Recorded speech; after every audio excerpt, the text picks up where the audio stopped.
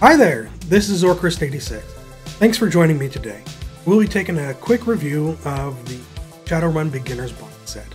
A lot of people have asked me, well, what's in the box and for? So I figured, why not? I'll do a quick video. So the first thing you're going to take a look at is you're going to get all these items out of the box. Right? Got the box here. The items can kind of be roughly broken down into two types of items.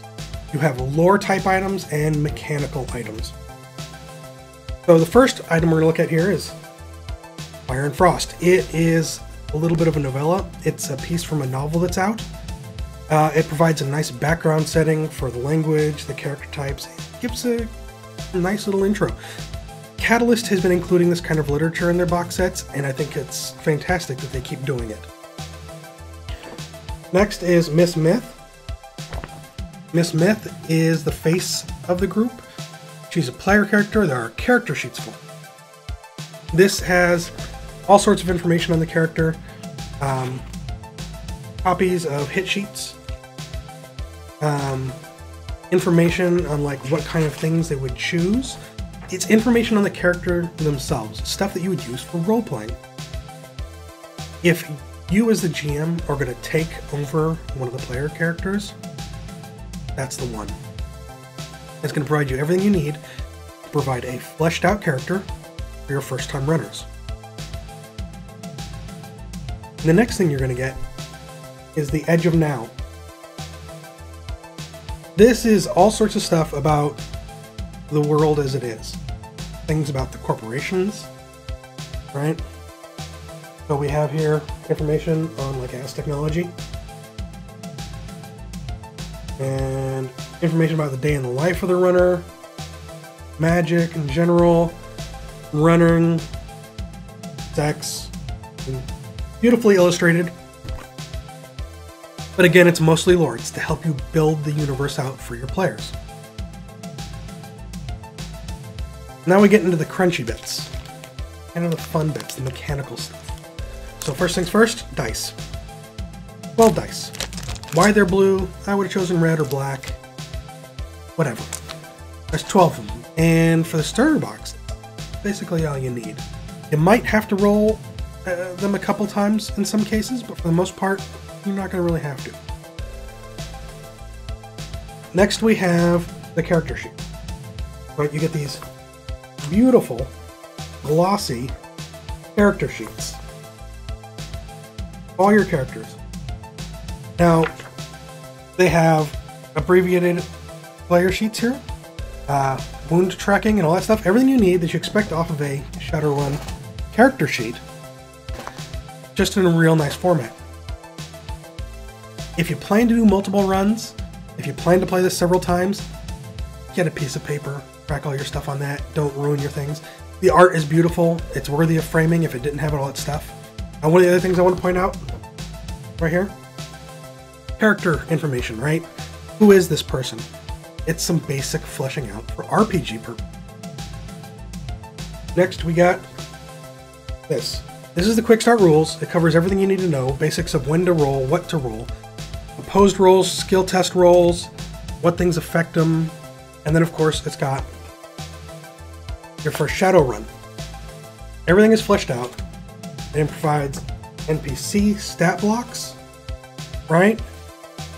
It's got information on how to determine difficulty, tips for GMing, I mean, all that kind of stuff. One of the nice things it's got too is it's got, this is your GM screen, is the last page of the book, right? So you've got everything you need for looking up all your rolls, your modifiers, and referring to the player's stat blocks without having to ask them for the sheets.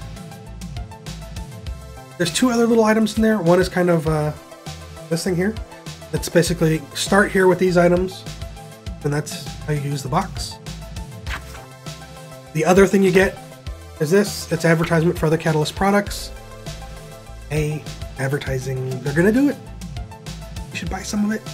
Catalyst rocks. So, who is this box set for? There's one pre-done Shadowrun, right? And it's pretty minor stuff. But it's a nice introduction to the universe. Are you going to play it multiple times? Probably not. Does it give you enough information to create your own? Yeah. You're not going to be, doing dragons and all sorts of crazy stuff. But low-level straight thug Shadowruns? Yeah. So you can probably get 3 or 4 nights out of this before you have to make that call of whether or not you're going to invest in the next setup. So again, that sheet I showed you, right, the back side of it, where you go next, right? Right, so you can go into one of the next suggested missions, or of course they suggest going straight to the Shadowrun 5e book. Now the 5e book, of course, is going to be very crunchy, lots of detail, all sorts of systems, things to get into, details, weapons, all that stuff. Is it the next step for you? I don't know. If you're an introduction kind of person, if you want less crunchy systems, Anarchy might be a better sell for you. That said, it is absolutely a beginner's box. And not just a beginner's box, it is like, how do I want to describe this? It's like my first Shadow. It's for people who have never role-played at all. And so it's as much an introduction to role-playing as it is to Shadowrun. And that can be really beneficial. So if this is your first time role-playing and the aesthetic of Shadowrun appeals to you, this is it, right? This is where you start. If you know something about Shadowrun, if you have role-played before at all, probably not. Go ahead and spend the extra between $20 and $30 to bone up to the $40 and $70 levels, right? $50, $70 level, something like that. Get yourself either Anarchy or the 5th edition, right? With all the rules, all the details. Because you're not going to be happy with it. If you're a collector of all things Shadowrun and you just want it, fine, okay, get it. It's a pretty box. Beyond the pretty box, not so much value. I mean, even the dice are pretty plain Jane, right? That's something that I would have liked to have seen. If you're gonna sell this box, give me something that I can bring on further, right? These characters are nice, but they're not your own. The dice it's nice to get plenty of dice, but once you get to the full 5th edition, you're gonna need like another 50, 60 dice, because that's the way Shadowrun goes, right? I mean, it is the dice-heavy game. So there's not much to go on. The Game Master sheet is nice, but get something better elsewhere. So again, who is this box for? Absolute beginners. It's a great gift for your son, daughter, cousin, nephew, brother, somebody who has never played an RPG and is nervous about it, but likes cyberpunk. That's who this box is. If you are like me, not the greatest purchase, probably not at all.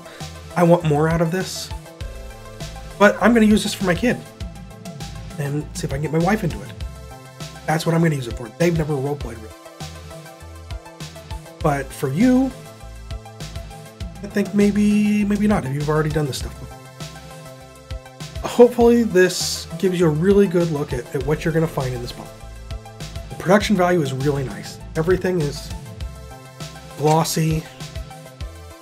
Everything is beautifully done. Lots of lovely artwork, right?